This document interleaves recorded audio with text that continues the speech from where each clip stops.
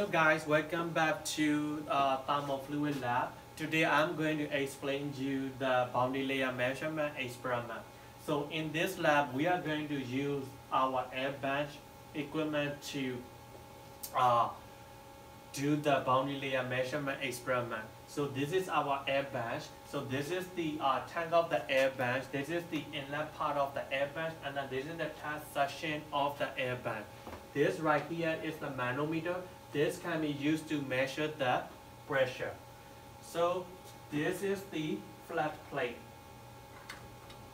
This sharp end is the leading edge, and then this other side is the ending edge. So in this plate, we have a 4 notch in the plate. The reason is because we want to measure the boundary layer thickness at the 4 different locations. For example, if you want to measure the boundary layer thickness at the location 1, so you need to slide up this plate into the test chamber. And then once you reach the first notch to the location of the screw, you have to tighten the screw a little bit, and then you can measure the boundary layer thickness at the location. If you want to measure the location 2 and location 2, 3, and 4, you have to repeat the same procedure, and you have to slide this plate up into the test chamber. In this experiment, if you want to measure the pressure of the tank, so this tube is connected to the tank of the air bench, and then you connect this to the manometer, and then you can read that to water height, and then you can measure the pressure of the tank, and then you can repeat the same procedure for the inlet pressure and then the pressure of the pitot tube. This tube is connected to the pitot tube right here. So this pitot tube is connected to the micrometer right here. So because we want to, we can adjust the micrometer to move the pitot tube away from the surface of the plate. For your experiment, for each measurement, you have to increase the micrometer every micrometer 0.25 millimeter away from the surface of the plate for your every measurement. Here I'm going to give you some background information about the boundary layer thickness theory. So assume you have a flat plate right here, and the air is flowing from the top to the bottom. Because of the plate, we know that boundary layer thickness can be found. So remember that this boundary layer thickness may not be same. Okay, it is just an idealized situation. Okay, so suppose we want to find the boundary layer thickness at this location. Let me say SI. Okay, so if you want to find the boundary layer thickness at the location, you are supposed to find the velocity profile in normal direction to the plate. So how do we know our boundary layer thickness? So boundary layer theory said that it is the 99% of the upstream velocity. So when you measure the velocity in this direction, like different location, and you will find a location which is equal to, which velocity equal to 99% of your VP, free stream velocity. Okay, at that location, you can say that this is your thickness of the boundary layer. So for this experiment, there is a few things I would like you to pay attention. So first thing is you need to know the location of the location that you want to find the boundary layer thickness. So that location is the distance away from the leading edge to the location of the boundary layer thickness you want to measure. So another one, you will need to know the V in free stream velocity, that is the velocity coming to the plate. So based on these two, you can determine the Reynolds number. Okay, another thing, you need to find the velocity profile, and then VP. VP, how do we know the VP? VP is the velocity outside of the boundary layer thickness. So at that time, the velocity becomes uniform. Okay, so inside the boundary layer, there is some velocity profile,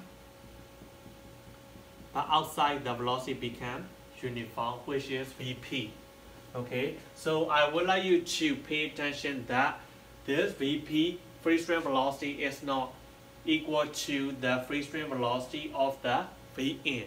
Here I'm going to give you what is the direct measurement variable for our experiment and some of the basic equations that we need to use for the post-processing in our experiment.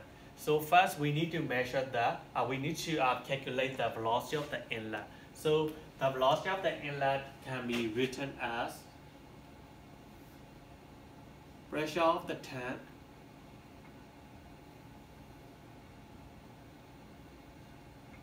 minus pressure of the end. This is divided by 2 by rho A. This equation is derived from the Bernoulli equation. Okay, so how can we measure the P10 and Pn? So for the P10, using your manometer, and then you can read the height of the tank and the height of the A. So based on these two, I can say that, okay, P10 equal to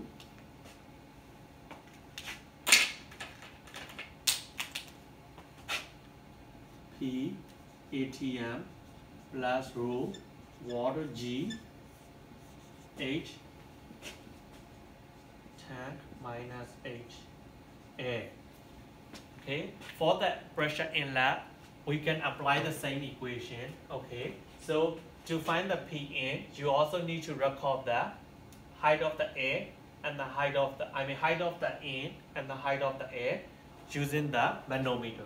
Okay, so for the Pn, it can be written like Pn equal to P ATM plus rho water G, okay, H N minus H A.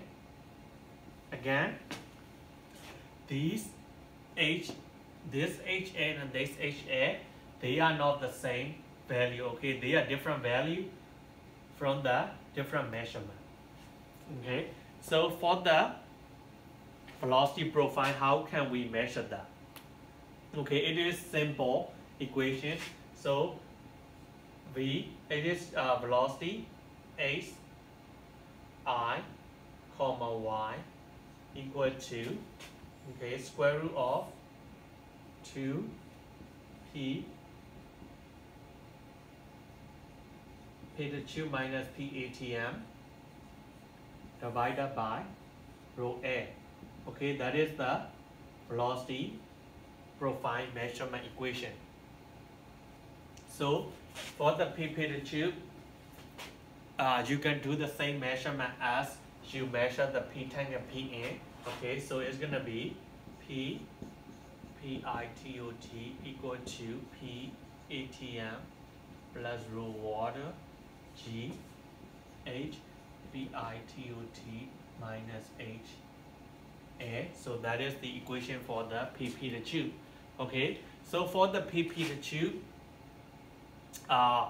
you will have different PP to tube because you have to increase your delta Y.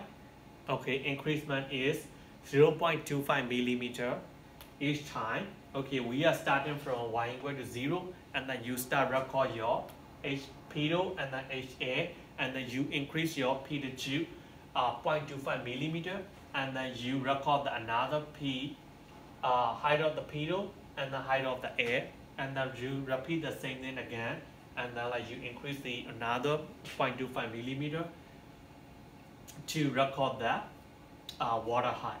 So you have to record these two water height until you see that these two water height are not changing for 3 times. Okay, so this way we can confirm that at that point you already reach to the above of the boundary layer.